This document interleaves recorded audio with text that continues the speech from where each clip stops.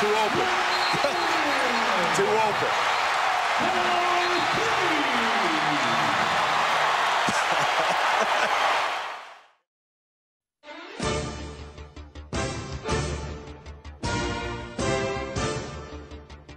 3 over Coppin State Monday, 102-77, back-to-back 100-point games. They also beat North Texas, 105-82. The 3 on the way is good for Cole Huff. And that's what Creighton has it. He said, I'd rather them take a tough shot than to give the ball to the other team, which I agree with. Grosel, pretty spin move. Jeffrey Grosel. He's a guy right now shooting at 73% from the floor. I love this.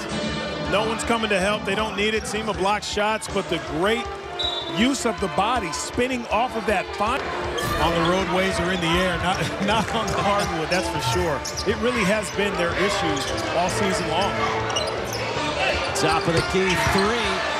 Cole Huff with his second 3. I thought you were going to ask him where he finds his suits, because he's only about a half-inch taller than me.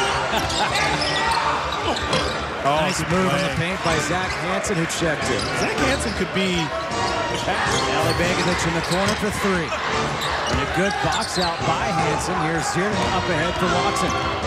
Doesn't have numbers. Pulls up in the paint, knocks it down. Really good awareness with SEMA back there as a shot. But Big East play, that's what happens. Conference play starts. Here we are. Those big losses and wins happen. Milliken underneath for Grosel. Great ball movement to get Grosel the good position against Yak. Stays St. John's ball. And Greg McDermott said there's no one really on this unit right now on the floor for St. John's. How about the job Jeffrey Grosel has done already against Yaqua and SEMA, forcing them to shoot over the top. It's really smart basketball being played by Grosel and Creighton. Look at him spin again towards the baseline. And he's got, I mean, come on. You're going to score right there. He wasn't passing. I don't blame him. Yaqua lost it. Another turnover, live ball turnover. 5th of the half for St. John's. Look how he just waits. Does such a good job. Probes, waits for his guys. Milliken for 3. Got it. I tell you, that shot, the last 2 seasons, really played together that much. Watson doesn't use the screen, gets in the paint, the kick out. Harrell for 3. Followed in the finish by Zach Hansen.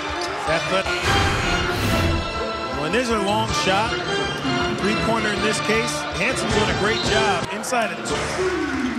And that's the first 2 points of the game for SEMA. I love how now teams are wearing uniforms, colors that doesn't even go with their school. Just awesome. Wraparound pass and a good finish by Hansen. Again,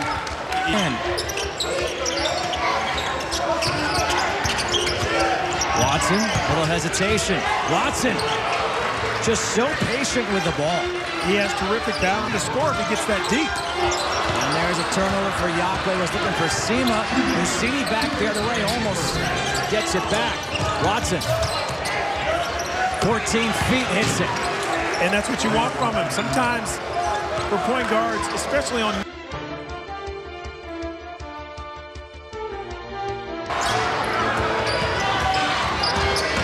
Watson bounce pass underneath. Good ball movement. Grosel with a finish and the foul.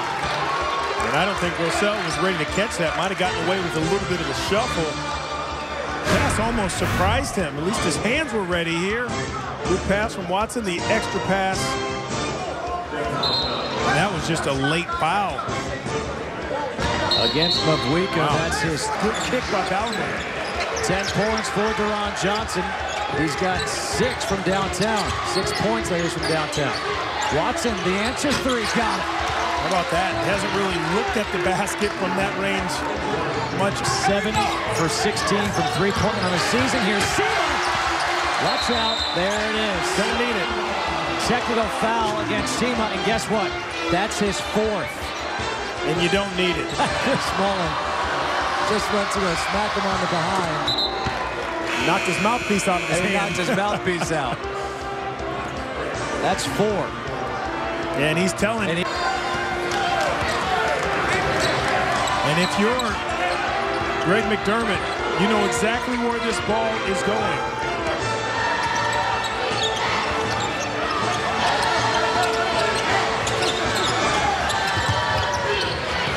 Shot clock at 10. Zierden for 3. Got it. Now the game is played more between the ears. Milliken in transition for 3 with the knuckleball rotation. It really is something. 9 points for Malik Ellison now. Check the wind. No one was around him within about 5-6 feet. Zierden for 3. They answer again. Before it was Watson with the answer 3.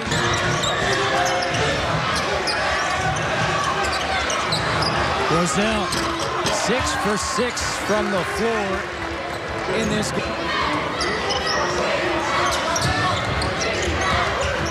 Watson against Musini. Pretty move. Maurice Watson Jr. out of Philadelphia. He's got 11 to the baseline jumper. Exchanging buckets now are these two teams. Milliken the other way. Hangs. The putback by Grosel. Ballard has done a great job because his teammates allow him. They pass him the ball in his sweet spot down low. 10-point lead. Thomas to the hoop in the reverse. Just because of necessity, and you get some guys like Ellison back, Ballard that can handle it, take the pressure off. But this St. Johnson really doesn't have a point guard. Turnover. Musini turns it back over. Watson waiting for his team. Zierden. And now Creighton looks underneath for Grosel. He remains perfect. 8 for 8. What about the patience Watson Jr. showed there, not attacking the big, bringing... When you're 16 of 17 your last 2 games, you think, no way can you keep it up. Wrong. Jeffrey Grosel has done even better. He's a perfect 8 for 8.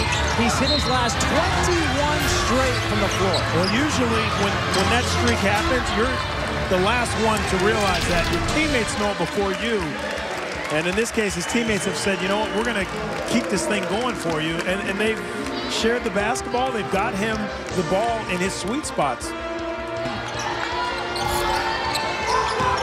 Grosel. All right, he's back on a streak. Also, you put those guys together, pieces that you've already had here, and then put some nice new ones in. I think you take that 9th place